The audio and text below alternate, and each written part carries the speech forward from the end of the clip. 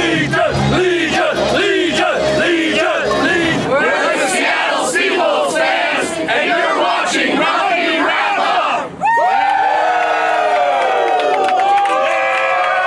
Coming up next on Rugby Wrap-Up, Major League Rugby Talk with Lou Stanfill, Bryan Ray, Steve Lewis, and Matt McCarthy. Rugby Wrap-Up brought to you in part by The Balanced Palate, nutrition for peak performance, and the Pig and Whistle on West 36th Street, the world's best rugby pub.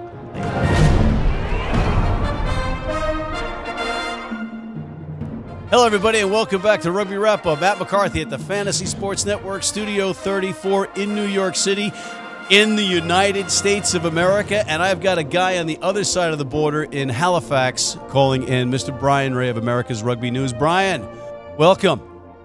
It's a pleasure to be back, Mr. McCarthy, to talk all things rugby. Bryan, I noticed that you've got a few things hanging off your door there. It's an advertising opportunity for some beer company or something. Not quite. We got a little of the old Canada 1995 classic rugby jersey up there, the ugliest jersey in Canadian rugby history, and also new player named in the Canada squad that we didn't know about before, Peter Nelson from Ulster. So just giving him a little rep love up there. All right, I like that. I like that. And what I'm wearing is my American headdress for you, Mr. Ray, because the MLR Championship stayed in the United States. I could have worn it last week for you, but I didn't want to rub the salt in the wounds too early. But America, United States of America, won the Major League Rugby Shield. What do you have to say about that? Not Toronto. Well, I'm kind of leaning towards a little bit of the Vancouver angle. There's, 7 Canadians who happen to contribute fairly heavily to that victory.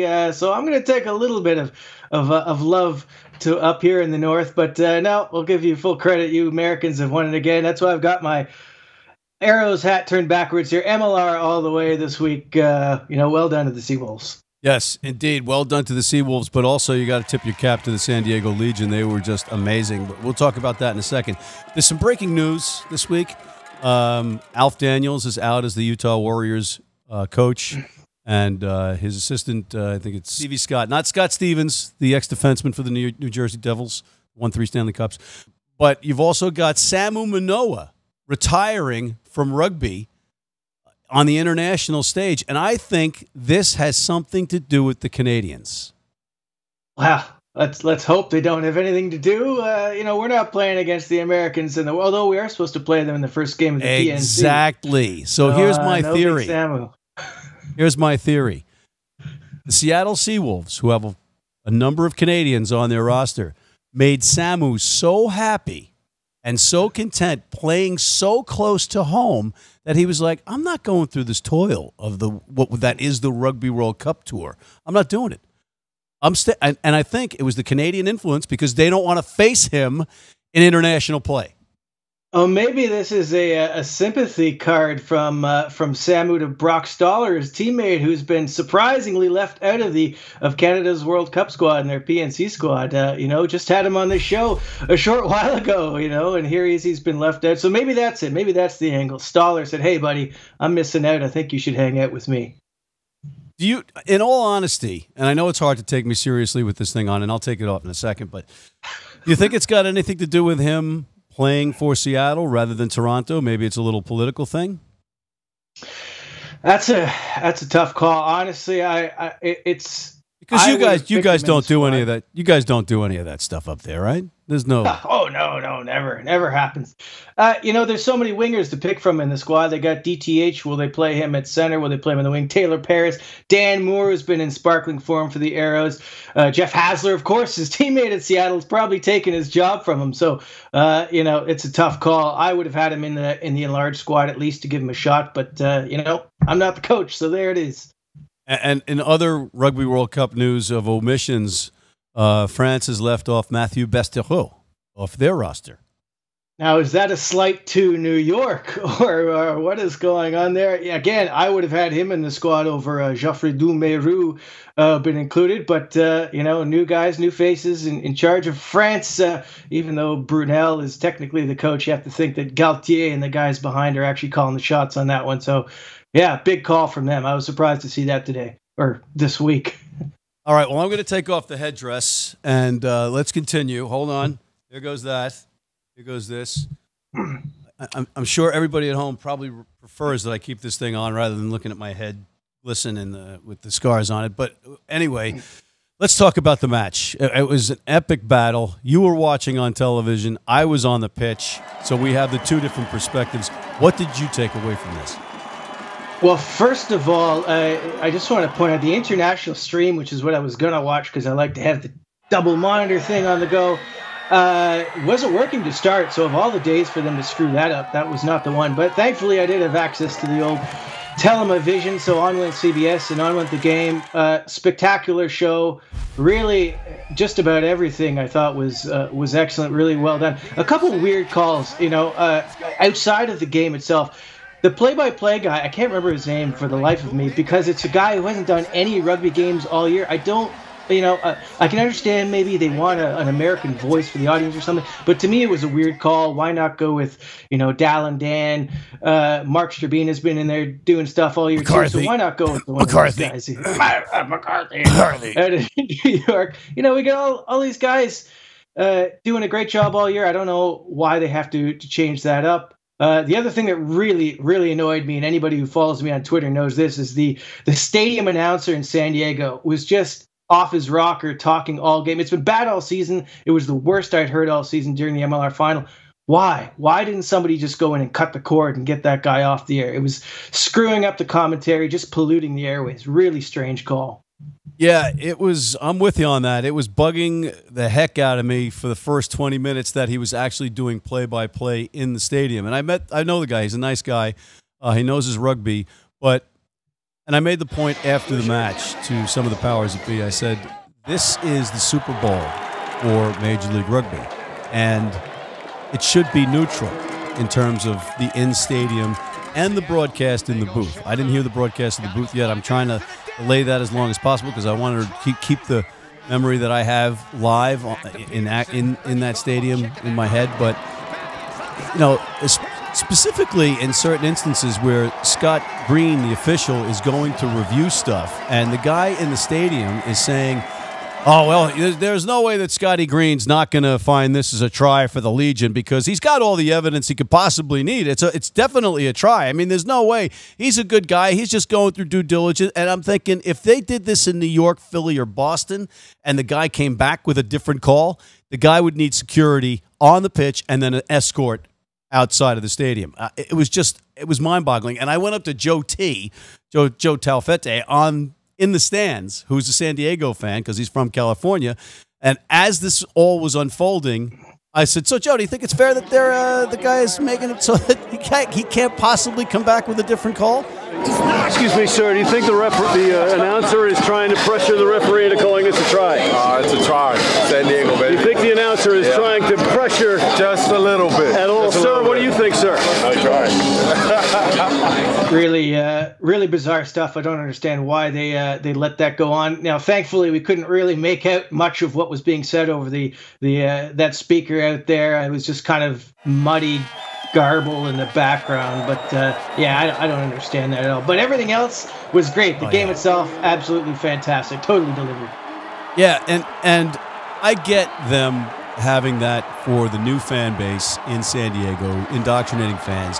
And again, it's fine for the home matches. That's your cup of tea, then so be it. And I, as a fan, I would know that I'm going there the next time, and that's the way it's going to be. But I didn't know that, and if I fly to the Super Bowl and the Patriots are playing the Giants, and it just so happens that it's in Foxborough because it was predetermined that way, and then the in-stadium announcer is doing it as though it's a Patriots game, that's just not right. But there's growing pains, and really after the first 20 minutes, I kind of got used to him doing the play-by-play, so it didn't bother me, except when he started trying to influence the calls by the referees. That was a little bit bothersome, but all in all, it was a tremendous experience, a tremendous crowd. It was jam-packed.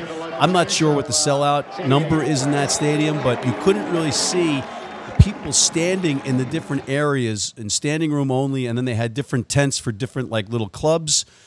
It was jam-packed. It was electric, and I got to tip my cap to the the Rugby 100 Club boys and the Seattle Seawolves fans that came down in a crazy mad horde and were heard in that stadium. Just terrific. Could you hear them or see them on TV? Yeah, absolutely. I mean, we didn't get a lot of shots of them, but definitely credit to CJ and his crew from the Seawolves, that traveling bunch. Really, the cream of the crop as far as MLR fans. I mean, that's rugby, isn't it? That's really what we want to see, is fans traveling along with the team and bringing along that rugby tradition with them. And they've been superb. They've gone to every stadium this year, so really full credit to them. Yeah, I think it's about 6,000 the capacity there at Torero, so it was thereabouts, which is, I mean, that's almost double what the final was last year. I think it was around 3,600 or 3,700. So really fantastic. Really, the end of the season, the last 3-4 weeks of the season have been really impressive attendances for MLR. So, yeah, really, really great signs for the league. Yeah, this was tremendous. I got there extra early, and I got on the pitch, and I was stunned at how many people were there early. People were tailgating. They fixed the drinking problem because it is a Catholic university campus.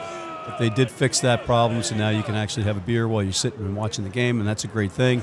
They had a party zone. They had it all. They had the fireworks that scared the bejesus out of me every single time they went off, because I was standing in front of them, and because of 75 concussions, I kept forgetting that the fireworks were behind me, and every time there was a try or something, they went off. And it was just everybody, all of us over there were just jumping like that. But it was tremendous. On the pitch, the speed, the impact, the collisions, everything. It was so much to witness. I just can't explain it. It was just, I felt like I played. I felt like I was exhausted after the match, and I was actually, and I wrote this, I was simultaneously gutted and ecstatic for players and management on both sides. Yeah, I mean, and it didn't take long. I mean, here we are thinking, Manoa and Naikatini are going to be laying down the thunder for Seattle, and here's Jordan Manahira within a couple minutes of kickoff, just smashing Brock Stoller. Then he made another hit a couple minutes later. Yeah, everything you could want. Big hits, great plays, great kicks, drama, set pieces. The scrum went both ways. Penalties won by both teams. So, yeah, absolutely terrific contest.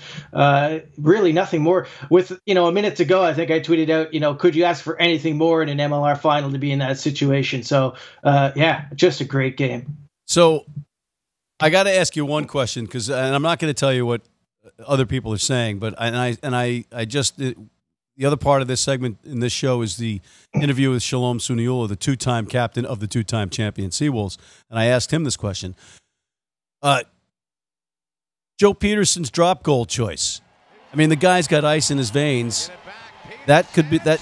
For most, that would be the nail in the coffin on the match, because you're getting the ball back. What did you think? Do you think that was an ill-advised drop goal? Because he's one of like three that could possibly do that. I do think it was ill. I see what he's looking at. He's thinking, hey, we can push ourselves out of penalty range. Brock Stoller is going to send one over if we give him an opportunity. So let's just, I can take this. But I think he did it, 90 seconds, 2 minutes too early. He gave them way too much time. 2.5 minutes is way too long to give them. And he left. They only needed to try. They didn't even need the conversion, right? That was academic at the end. So I do think he rushed it. They weren't in any danger, slow going through phases. Just grind away. Maybe you get a penalty and just grind down that clock. So I do think that was a tactical error, even though it looked great. And, I'm sure the odds were still against Seattle, but too much. There was too much left there to chance. That was, not the right decision for me. All right. Well, I could argue against this, because they were getting the ball back, and they did grind it out and beat them in Seattle with that grinding out end of the match game plan. They could have just done that. Nobody foresaw what was going to unfold after that, right? And the 13, everybody in the kitchen sink in the rolling mall to get that try over. I was feet away from that with the camcorder recording it, and I still couldn't believe what I saw. But just a tremendous match. I think Peterson made the right choice. Stoller didn't have a good day from the tee. He had a couple of big key misses there. Yeah, that's a fair call. And also, if we think, maybe if those high tackles right at the end, I guess, well, one penalty, but kind of two tackles in one doesn't happen, then maybe they don't get the shot. And there's San Diego's defense or their discipline rather, coming back to bite them again, which was their bane all season. Yeah. And anyway, just an exciting match. And, to quote the cliche, I tried to get Todd Clever to say it on the sidelines. It's about who won today. And I tried to get him to say rugby won today, but he wouldn't bite. He's just like, he just looks at me. I'm not saying that. There's no way of saying that. And I was like, come on. But it was great. But we got to take a quick break, and then we're going to come back, and I want you to check out some of the on-the-field interviews that we got post-match with some of the big shots. So don't go away. We'll be right back with Bryan Ray of America's Rugby News. I'm Stacey Pates, and you're watching Rugby Wrap-Up. Been blind since I was 4, and I've never seen a beer commercial or a beer label. None of that stuff influences me. I drink beer because of the taste, and my beer's Pabst Blue Ribbon. It has the taste and the flavor. What do you think's on the label? I think there's a naked woman riding on a unicorn, jumping over fire.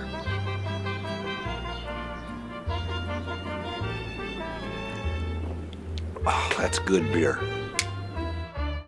I'm Vili, and you're watching Rugby Wrap-Up.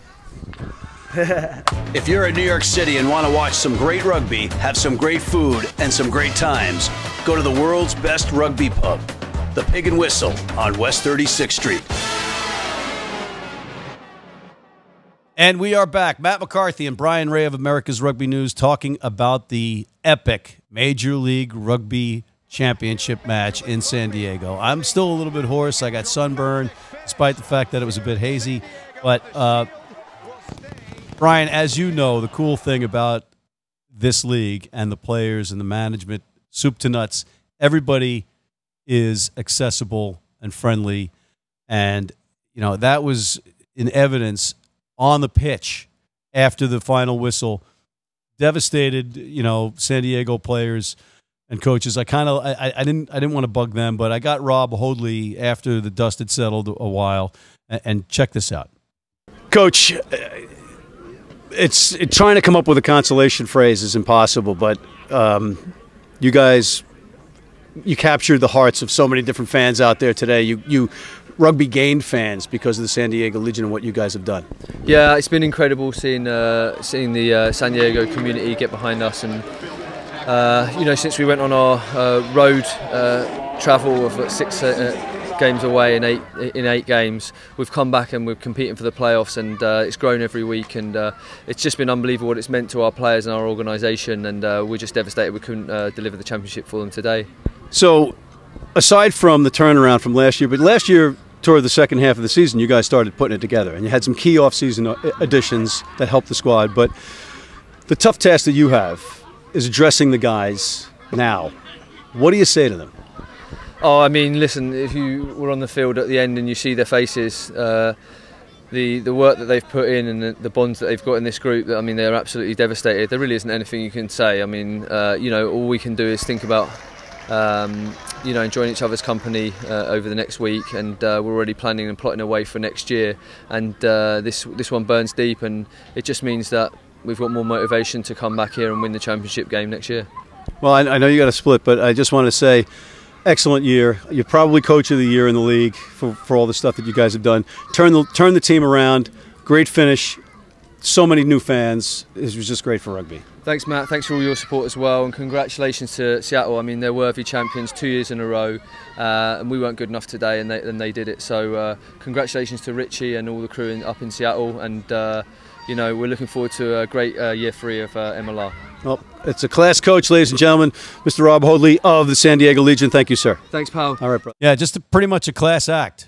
Yeah, it's Rob Hoadley. What can you say? I had Lou Stanfield on last week talking about the way he works with the team and his kind of player-centric approach, and absolutely a class act. And even though he didn't win, he's got to be up there in consideration for Coach of the Year, if not the winner for that. he had his team playing really well and came within, a few seconds really of winning the title. So there's not much more than you can do. That's just how the game goes sometimes, and it's an unfortunate defeat. But full credit to Rob for being, gracious in defeat and recognizing that it was a good game between two combative teams. All right, so let me follow that up with this.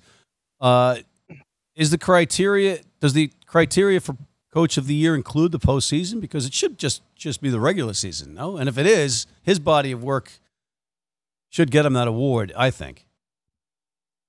I think you have to take the postseason into it a little bit, don't you? I mean, if a team, maybe, say if New York came through and won both their playoff games, you'd have to think that Tolkien would be a front runner for it. But either way, I think Hoadley's resume, you look at Seattle and you could say Richie Walker, but Seattle won last year and they were a pretty powerhouse team, so pretty much expected to be them in the final. San Diego, again, strong lineup, but hey, they weren't really in it. Last year they made the semifinal, but they weren't really contenders. This year they blasted their way to the top of the table. Again, came within seconds of the title. I just think when you look at the difference made in those teams this year, I think Hoadley, I think what he's done with that team this year kind of stands apart. So if I was picking right now, I would give Rob Hoadley Coach of the Year. I would too. And you bring up the Seattle coaching situation. I'm not so sure that Richie Walker is going to be back next year, and if he's not back next year in a hypothetical scenario, a situation, and I asked Shalom Suniula about this as well, what about the potential of Phil Mack being the head coach there? What do you think of that? I would put money on him getting an offer to be the coach. Now, the question is, does he want to accept? You have to think his playing career is winding down, certainly at an international level.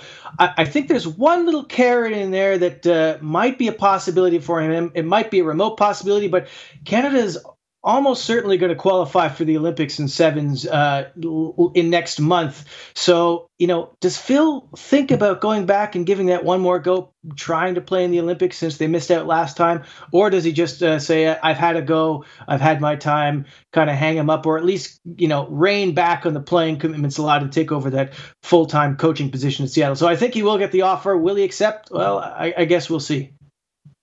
See, I think you've got this all wrong because A, Canada might not go to the Olympics if Steve Lewis has anything to say about it. The Jamaican sevens team, you're just you know what? You're just going to get blindsided like everybody else on this one. So, and I don't know that he wants to risk a coaching opportunity, a head coaching opportunity, if it should come his way on sevens playing on playing sevens with his legs at the age they are. Yeah, that's a fair call as well. If I'm him, I don't know what I'd do. Certainly, he looks towards like he's building towards a career as a coach. So this would be the logical step for him to step up and take over. And really, he's been doing it anyways. Last year he was the player coach. This year, I'm sure he's been doing a lot of the coaching behind the scenes as well. So this seems like the logical step for him and the Seawolves. All right. Well, look, before I let you go, I want you to check out the interview that we got with Vili Tolutaʻu. Vili's one of my favorite people in the league, and every time I get around him, he's even more endearing. I mean, and the hair thing, I love the hair thing. And there was a security guard, and I had to do a double take, and I know I'm going to get reamed for this, but I saw a security guard from behind that I thought was Vili, and I'm like, what the hell's going on here? But anyway, I got video of him on camera. So, but check out this interview with Vili. Vili, it's a shield, so it's not like a Stanley Cup, so it takes like 5 people to hold this thing up. Yeah, right. At least we can get 5 people to eat off of this shield, so instead of drinking out of it, but it's good, it's good. So last year, you were on this field, this very field, hoisting this thing with your teammates as the MVP of the match.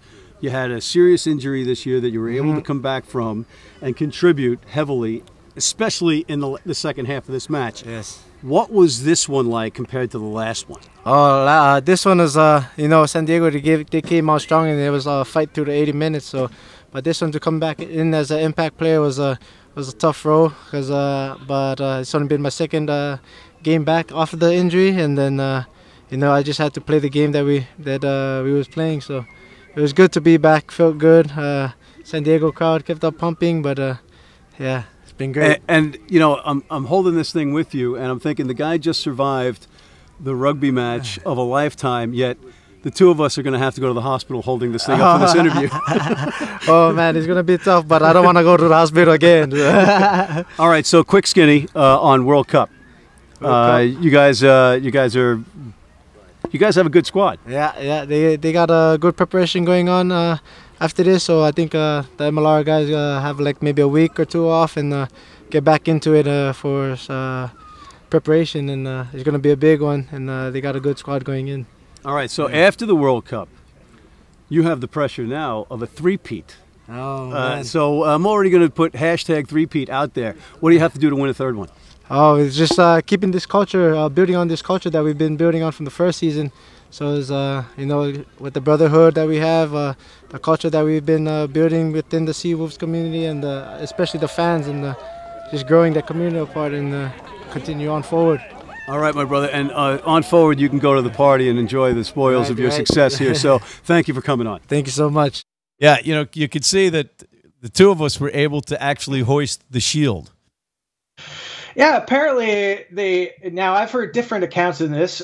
One is that they've completely replaced the other one with this lighter 20-pound version. The other account that I've heard is that it's a 20-pound kind of stand-in just for that presentation, and the real one, the 80-pound monster, is still, you know, sitting back waiting for their whatever it is. Anyways, he was able to lift that smaller one. I'm also a big fan of Vili. He might be my favorite non-Canadian player in MLR, and really great to see him back, even though the last couple games after breaking his ankle against San Diego early in the season. Such an exciting player, and as you said, such a positive guy, great influence. I do have one complaint, though. We're watching the game, and you didn't see this because you were there live, but on the broadcast, we're watching the play, and they're talking about Vili's hair, which is exciting and all that, but they pan away from the play as it's going on and spend about 5 seconds just watching, panning in on Vili's hair. Like, come on, like this, you know. Got to do split screen. Here. Got to do split screen on that one, guys. Split screen. Amateur hours, terrible. Well, I didn't see it, so I'm not going to criticize it. But two questions before I let you go. The NHL last year, the Stanley Cup, went to the Washington Capitals, and Alex Ovechkin had an epic tour with that cup. You can't drink off or out of the Shield. Will there be an epic touring of the Shield with a player? Man, that would be something to see. Maybe Vili can take you up on that one, or Brock or somebody, you know. Like we saw Alex Good after they won the European Cup, or I guess the Heineken Cup it's called again, with Saracens, didn't take his kit off for about 3 days afterwards. So I don't know, maybe we'll see that, but I'm assuming they're going to keep that on the down low if they do. Yeah. And that's pretty much. I know that the Shield will be in Alaska with 8 or so of the Seawolves. They're going out and coaching some kids and meeting and greeting some kids. This thing was all predetermined. And I said to Shalom Suniula, you know, Tom Brady goes to Disney World. You're going to Alaska. Hey, can we get an MLR exhibition game up in Alaska? I know it's frozen in the middle of January, but, you know, maybe in August or something. That field is just amazing. I'd love to go see that one up. I smell a Netflix series on that one. All right, last question before you go. The officiating, grade it for the championship.